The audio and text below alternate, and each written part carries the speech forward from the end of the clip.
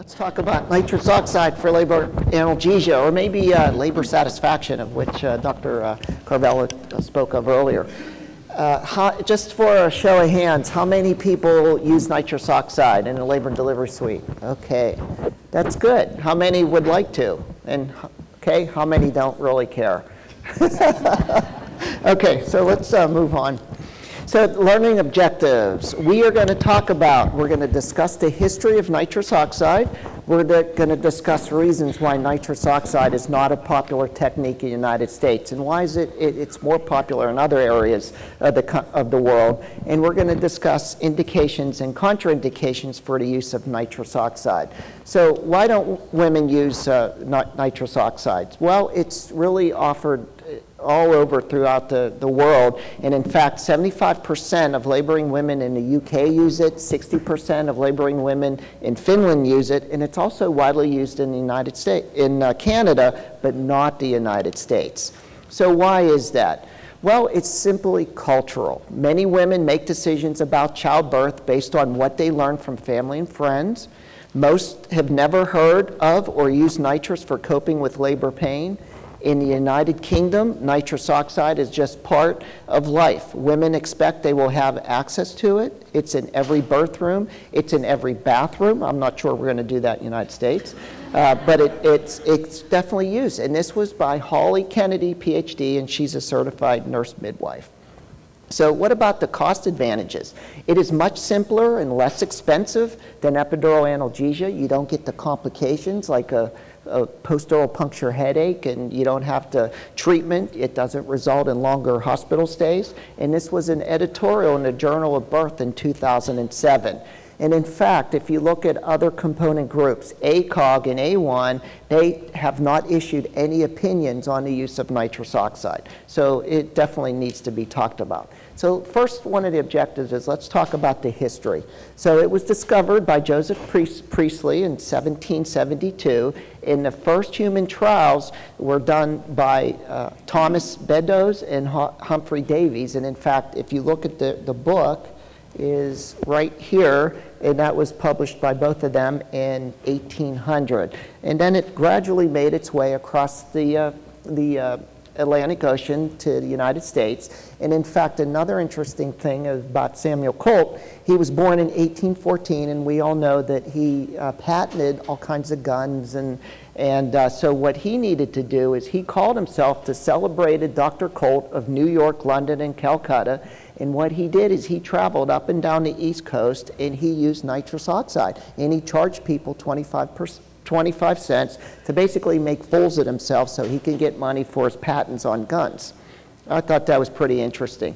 And then we all know that P.T. Barnum and P.T. Barnum's Circus, and that was really popular in the olden days for him. But before then, when he was a young person, in 1842, he purchased Barnum's American Museum, which was located in New York City. And it was 5 floors of changing exhibits. And in fact, it was like the Smithsonian. It was like one of the most visited places in America. And during a 6-month period from 1844 through 1845, he had exhibitions of laughing gas. So that was pretty interesting. Okay. So the first use as far as use for anesthesia and for surgery was, it was a dentist, Horace Wells, and you see him right here. He was getting a tooth extracted, and John Riggs, he extracted the tooth, so he's right here, and Gardner Quincy Colton, that gave the nitrous oxide, and that was the first successful use of nitrous oxide where they extracted a tooth. And we all know that it went to, in Boston, so that they tried to do that, an ENT procedure under nitrous oxide, and it miserably failed. And then I think the SOAP, I'll put a plug in for the SOAP meeting, it's going to be in Boston in mid-May, and I believe that we are going to visit the amphitheater. So that'll be fun, and if you can come, it'll be nice. So in fact, I actually knew all about it, and if you look at the person in the middle, I'm like right there. And what I'm saying is, I have my hands out. Okay, why not? Why is it, we need to do something different. Okay. So that was a Columbian Congress, and it was funny. When we were there, you could get a picture taken, so I got it, so that's good. All right, so now another controversy about inhalational anesthesia, and nitrous is part of it, is ether anesthesia. And on the left, you see Morton, and William Morton. He was a dentist, and he published about the use of ether anesthesia in 1846. But also in 1842, Crawford Long, he published about ether too, who was a physician. So it's funny, when you go to Boston, they honestly believe that William Morton, who's a dentist, discovered ether anesthesia. And there's a statue of him, and I think we'll be able to see that too if you come to SOAP. And also, Crawford Long, he's in Atlanta, so he has his statue about discovering ether anesthesia. And really, if you talk about it and use it, is that Crawford Long, he used it a lot, as did William Morton, but Morton published it. So technically, that's why there's like this fight. So if you come up with a good idea, you need to publish it, and then hopefully you can keep it. So that's the big 2 cents out of that. So FDA approval, it's funny, we did a study in my former place of employment using nitrous oxide, and so, it's gonna cause damage, and what about the neonates and all that? First thing is it FDA approved? So if you look at it and looked at, it's definitely FDA approved. So there's all the indications that you can see. Pre-hospital anesthesia, so someone having acute angina, acute heart attack, it's definitely used for. Dental procedures, you can use it for sedation. General anesthesia adjunct, we use it a lot. Also myocardial infarction, and if you look right here, yes, it's FDA approved for labral analgesia. So you can use it, it's not a problem. And in fact, the ASA designates the use of nitrous oxide as less than 50% or 50% as minimal sedation. And that's going to be important where does anesthesia need to be in the room? And really they don't, and we'll discuss that later. So as far as the use of nitrous oxide, molecular weight of 44, it's heavier than air, it's colorless, it's sweet, it's like sevoflurane. So you can go ahead and take breaths, and it's not going to make you intolerant against it. It's easy to administer, it has a low vapor pressure, it has minimal toxicity, cardiotoxicity, it hardly depresses anything, so it's safe to use. It doesn't trigger malignant hyperthermia, but the main reasons to use it is 2 things, anxiolysis, analgesia, and anxiolysis. So the mechanism of action is within the CNS. It's the cerebral cortex. It does modulate pain, and specifically, it can modulate the descending spinal cord nerve pathways. It acts at the mu receptor. It also acts at the D.M.D receptor. And in fact, with the mu receptor, you can reverse some of the effects by giving Narcan. So central nervous system, it has very distinct pharmacokinetics. It has a quick onset and quick offset. So that's what's nice about it. It's rapidly titratable. It does cause CNS depression, and it can depress all the sensations, pain, temperature, touch, and auditory. You can get sleepiness, mood alterations. You can get a feeling of euphoria, so that's that narcotic effect. Mentation can be impaired. You can get loss of tactile sensations. You can get dysphoria. And if you give it too much or too high of a concentration, you can get inappropriate behavior, giddiness, laughing, and crying that can be seen. So what about other pharmacology effects? So it has minimal effects on the cardiovascular system. In fact, in someone that's really anxious or they're having labor pain, it's not uncommon with the use of nitrous oxide for their blood pressure to decrease and also their heart rate to decrease to come back to baseline levels before they were in labor. The respiratory system, negligible effects. It rapid in, rapid out. There's no metabolism. It's not an airway irritant. It doesn't increase mucus production, and it doesn't cause bronchospasm. As far as selection, really the biggest failure is to not pick the correct patient or the proper person. Poor patient selection is where you're going to get into trouble. It is a weak anesthetic, and it does have limited anxiolysis and analgesia, so it's not for everyone, and in fact about maybe 20% of patients will not get any benefit from it. So along with patient selection, you have to have patient cooperation, because they're going to have to tell you that they're feeling effects and telling you that their pain is much better. So exchange of information is real critical. So there's 3 generally accepted categories: analgesia, alleviation of pain, and also stress reduction. So nitrous oxide does elevate the pain threshold, and another safe thing is because moms are having a lot of pain, so by using nitrous oxide, the pain threshold is already elevated, so by using nitrous, it gives you a little more margin of safety. It doesn't replace an adequate local or regional anesthetic. And the big thing that's coming out in the literature is really not the analgesia part of it. It's more of the anxiolysis or the dissociation. So even though you might feel the pain, you're dissociated from it, and that's the big effect of nitrous. And in fact, instead of using nitrous just for like labor analgesia, it's more of like a satisfaction type thing, a dissociation. That, oh, it's okay, it's fine. Even though I feel it, I don't associate it with being painful. So it can't be, it's counterproductive for the level of pain, like I said, because it does the dissociation. So really instead of, and what Brendan was alluding to, it's not just the analgesia per se, but it's the whole experience. It's the patient satisfaction. So that is probably more relevant than looking at pain surveys. So many women who have used it in the past choose to use it again in subsequent pregnancies. So although it might not change the analgesic scale, the satisfaction scale, the full experience, and that's really what we want to give. So contraindications is poor choices for nitrous is excessive fear and anxiety. It's not going to be good because you need cooperation. They're going to have to breathe through the mask. Inability to communicate or reason. They're going to have to tell you that it's helping, you know, and that it's useful. The inability to hold the face mask or mouthpiece. Someone that has a vitamin B12 deficiency, because it wouldn't be good, and you can have inadequate metabolism. Upper respiratory tract infection, that's mainly for the hoses and stuff that are in there. You wouldn't want to put microorganisms into the system. And people with severe lung disease, because nitrous oxide expands much more rapidly than air. It can expand at pressure, and also a volume thing. You want to be careful.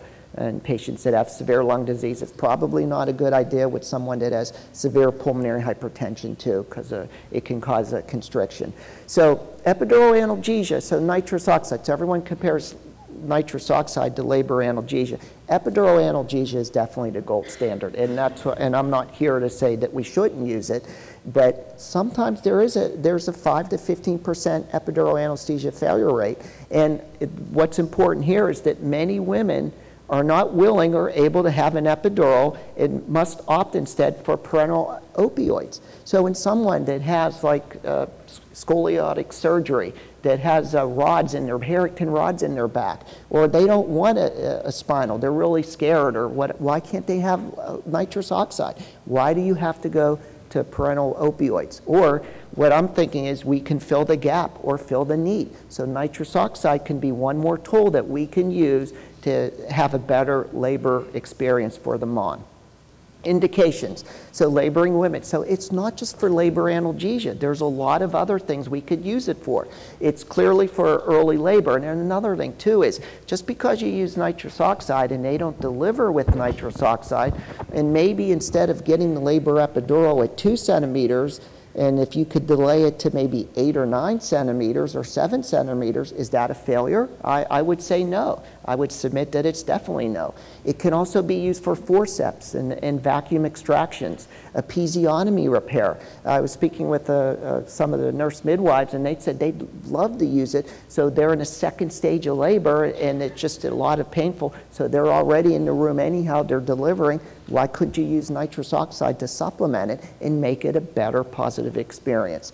So other removal of placenta, uterine exploration, bedside D&C, so all those are good. And in fact, IV initiations, there's been studies where they use nitrous oxide to place IVs in the emergency room department, and it makes it a lot easier. And in fact, even maybe using it for labor epidural placement if someone is really anxious and nervous. So there's a lot of indications, so you can use that as that piece of a puzzle to fill in the gaps. Use in pregnancy, it has a long track record with very safe outcomes. Like I said, used a lot in the UK, Finland, and also in Canada. It provides adequate analgesia for many women, but not all. And it's as efficacious as TENS. It's better than opioids, but it's less effective than epidural analgesia. So that's where it fits in. So necessarily, you don't have to go straight to parenteral narcotics. So maybe nitrous oxide might be a good fit. So and it is safe for the parturient, and it's also for people in attendance, and it's also safe for the neonate. It has no effect on uterine contractility. It does cross the placental barrier, but it has minimal effects. It's not teratogenic, especially when we're in the 3rd trimester or 2nd trimester when organogenesis is also complete. It's a good choice because of rapid in, rapid out, minimal metabolism. There's no effect to the fetus. It doesn't alter the APGAR scores, and there's really no changes in neurobehavioral scores. And it is also safe for breastfeeding. As far as patient preparation, you need proper you have to explain to the patient that what they're getting with the nitrous. Describe what you're trying to achieve with the nitrous and make sure that they're able to understand. You can tell them that they're not going to be totally put to sleep, that they'll be aware of their surroundings at all time. They'll be aware when it's time to deliver and push. It's not amnestic, so they will remember the whole experience, and they'll be able to feel their contractions. And I just tell them, you know, probably instead of feeling pain, it's going to be more like a pressure type thing. As far as operating procedures, tell them what they're going to feel and try and explain what's going to happen. Tell them that they're going to feel relaxed and remain cooperative, and they'll be in charge and in control at all times. And really, the simple monitoring that you really need to do is the 3 C's. Are they going to be conscious, comfortable, and cooperative? And as long as they do all 3, you're all good to go. And if there's any change in that, excessive sedation or the irrational behaviors and things like that, then it's time to move on and maybe go with another mode of analgesia. So recognition of these symptoms is paramount too. So when they start complaining of feeling uncomfortable, maybe sluggishness, if they're perspiring a lot, sweating, inappropriate behavior, becoming uncooperative, or it's just not working, time to move on to plan B. So maybe a labor epidural, maybe narcotics, whatever needs to be done. Okay, so I know it was funny. I did talk to the Porter people, the nitrous oxide, so they have a booth, and if you want to go ahead and talk to them, you can. I can tell you I have no financial things with them, so I'm just talking on the use of it just for labor. So there's 2 different types, and there's the scavenging and non-scavenging. If you're going to use it, you really have to use the scavenging because you don't want to cause problems with fertility. And this is the non-scavenging, and that's the good, like in the ambulances. So, you know, the evolving MIs and stuff, you can use it. So this Porter system right here, that's the one, and it's really the only one that's approved in the United States, and that's the one we use that uses the scavenging system. So patient use, you just tell them that it's intermittently, that they self-administer. So it has to be them, just like a PCA button when they push it. You self-administer. You definitely want to do it. Probably it takes about a minute before you get the full effect. So if you have contractions every 2 minutes, once you start noticing that the contraction's coming, that's when you start breathing it so that you have a peak effect when the contraction it begins. So about 30 to 50 seconds is what you need. And the key safety features is that only the woman gets to do it. So she just uses it, and then when it's done, she does it, she puts it away. The big thing about this mask is that it has a negative pressure valve in it. So when they take a deep breath, then the valve opens, you get the nitrous. When they don't breathe, the valve closes. So that's really important, and that's a key safety feature of it. In the second stage, it's recommended to take really 2 to 3 deep breaths before each push and consider other alternatives like a pudendal block or additional local infiltration if you're going to deliver vaginally. The combination is when you start mixing drugs, so nitrous oxide with like analgesics and narcotics, it can easily render a woman more sedated. So discharge criteria, quickly and quickly acted out. Do they have to stay in the PACU? No, absolutely not. They're pretty much going to be the same as they were before. Soon after about 5 minutes, they can go straight to the floor. There's no reason to keep them behind or monitor just because they had nitrous oxide. So safety features is the big thing. You always get a 50-50 mix of nitrous and oxygen. It's built in an oxygen fail-safe. So if there's no oxygen that's running, it automatically shuts off. And then I told you about the demand flow, negative pressure. So when they breathe, that valve opens, and when they don't breathe, it closes. So those are the big safety features. Now, what these Porter systems have is they have the E cylinders and oxygen and nitrous. So we all know that oxygen it's purely gas, so it starts at about 2,200, and it's almost like your gas tank in the car. It pretty much goes down to 0. The problem with nitrous is that it's also a liquid phase, so it's always going to reach 760 way to the very end until it becomes all of a gas. So that's why it's good to have 2 cylinders of nitrous oxide, so you always have it available. Scavenging systems, they have it. It's really important to use it because as far as fertility, and there's 2 different types. There's a manual type you can just carry along, and then there's one that you can just push in. And I did speak with the people, and they said that it probably needs changed, the scavenging system, the filters, like once a year or something, and it's very inexpensive to go ahead and change it. So the big thing is what about fertility? And I'm not going to be able to, my significant other will not be able to have kids and all that. So there is data in the dental profession that there are slight increases in infertility, spontaneous abortions, and preterm labor, especially in the 1990s. But there's no association with the use of nitrous oxide in the labor and delivery suite. If you look at how we're different, how dentistry is different, is if you look here, here's where the nitrous is coming. The dentist is sitting off to the side, and the dental hygienist is sitting off to the side. There's also not that demand valve in there. It's just the nitrous is just free flowing with the nose, so basically everyone's breathing it. So it's different in the labor and delivery suite. And then also there's better ventilatory systems. And I can tell you that there's a lot of places that they use a badge to monitor nitrous concentrations, and it's very minimal, if at all, when they use the nitrous badge monitoring. So, and then another big question is the neuroapoptosis. And we all know, and this is very big in the pediatric literature, pediatric anesthesia, and it's generally most worrisome from the 3rd trimester to 3 years of age. And practically all anesthetic drugs that we use can do it. So to just blame it on nitrous oxide, you can't do that. All inhalational anesthetics can do it, including like Sevo and Deslorane. And also IV medications can cause apoptosis.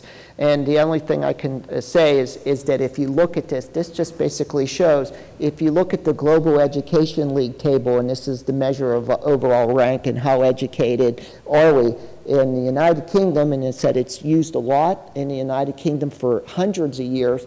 They're ranking higher than us, 26%. In the United States, we're 38%. So I can tell you that even that they're using nitrous and their scores are higher in the United States. Okay, so occupational risk. So they talk about the occupational exposure limits, OELs, and that's over an 8-hour period. And for the NIOSH recommends that it's 25 parts per million. You need to stay less than that for nitrous oxide. For inhalational anesthetics, it's 5 parts per million. The European limit is 100 parts per minute, and animal data suggests that exposure levels greater than 500 is really what you need to cause problems with fertility and organogenesis. So the several steps that we need to do is we need to vent the scavenging, have a scavenging system is really important, and then also routine equipment maintenance. So it's really important, and probably since anesthesia maintains all the ventilators and stuff, it probably wouldn't be bad if you did it just to go ahead and maintain it. It would be a good idea. So as far as nurse and advanced practice provision is that hospital staff are not required to be present in the room, and that was published in ANA in 2011. Most nursing practice acts do not allow for an RN to administer gases. They're not administering gases. With nitrous oxide, it's the patients that's administering their own gas. So when they say, oh, nurses can't be doing that, they're not doing that. The other issue is that, as I said, the ASA classifies this as minimal sedation, so you don't need it. In CMS, they don't, like non-anesthesia providers, they don't recognize moderate or deep sedation as anesthesia provision, and therefore you don't need to be in the room. So direct anesthesia presence is not required. Nitrous oxide is minimal sedation. It's just one medication. So in conclusion, pain cannot be defined satisfactorily except as every woman defines it for herself. There's psychological, there's physiological factors, and there are reactions to pain that produce variations in the pain threshold. So it should be maternal choice matters, and having nitrous oxide as an additional tool is probably a good thing. And it's also good for when you're advertising. It's really important that if you can have it, you can offer it, and it's a key thing. So that's it. Thank you very much. Appreciate it.